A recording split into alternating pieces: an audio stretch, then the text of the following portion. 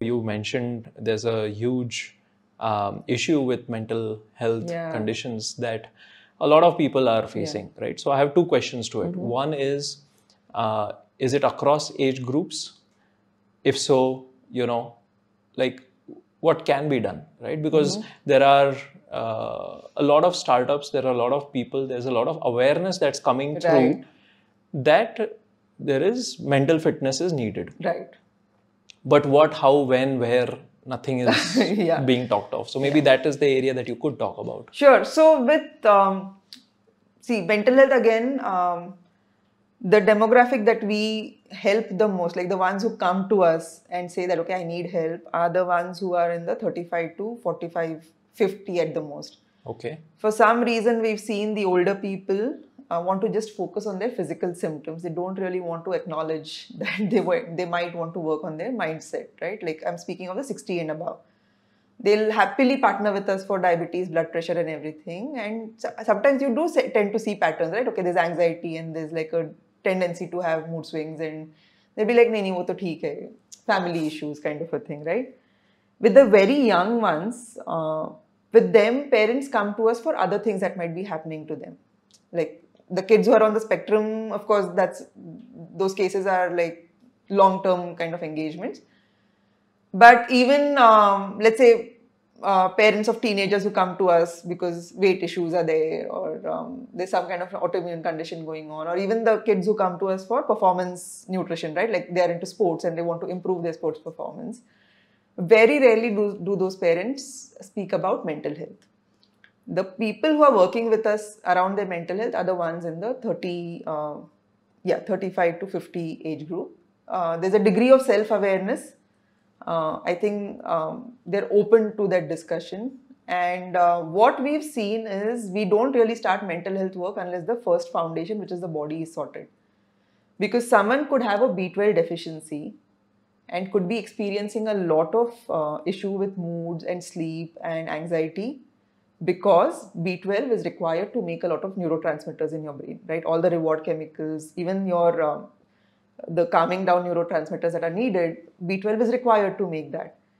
If you have a raw material deficiency, like you don't have enough fuel in your car and you're saying the car is not starting, it's a problem of not having enough fuel. It's not a problem with the car, right? So we always first focus on the body, on the nutrition, optimizing all of these raw materials. So magnesium, we found, right? So many people who say that, okay, they have issues with mental health, where they're they're anxious, and then even anger issues or irritation or annoyance, or they feel tired, they feel no motivation. We wait until the magnesium supplementation starts. So we don't even address, we'll be like, okay, we'll just listen to them, we'll give them that space. And then we've seen how magnesium really helps the brain to such a large degree that what people think are psychological issues are basically just physiological ones. So B12, magnesium, vitamin D, even protein, these play a significant role in mental health. Once this stuff is done, and if someone is still experiencing issues, right, then we look into what could be happening with the psyche, what could be happening with trauma processing, and what could also be happening in terms of their spiritual connected self. Because for me,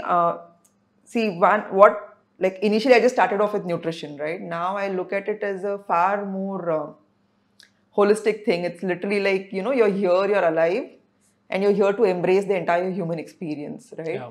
Which means your body, your mind, your emotions, and your soul. Everything has to work as one unit.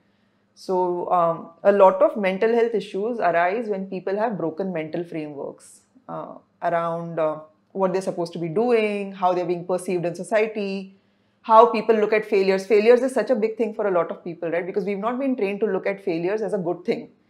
We've been trained to look at failures as something to be ashamed of. A lot of people are walking around with this broken feeling of they're not good enough. Even now where people are speaking of mental health, a man, when he actually has a breakdown and tears flow, it's very hard for them to do that, right? It's just not okay in society. Yeah. So we help people process emotions, not just through conversation, but also with somatic work. So when I say somatic, it's body work, right? So actual movement, breath work, you start activating the vagus nerve, which is your connection between your gut and your brain. And the vagus nerve is really spread over through your body. So when you activate the vagus nerve, that again changes the entire stress processing that you have in your system. There are movements beyond just exercise, which like yoga actually, when you ask, like, I keep telling people that there's a lot of ancient wisdom integrated in the work we do, right? But if you look at a lot of the way, not the way yoga is taught now, like not cardio yoga and kickboxing yoga, I don't know what that is, but you know, traditional holding of postures with certain breaths, with certain locks inside your system, which is called as bandhas, they actually really help move energy. Yeah. So we work on that as well, and then of course we work on the spiritual. Hey, thanks a lot for watching this podcast. If you liked it, hit the like button, subscribe right now.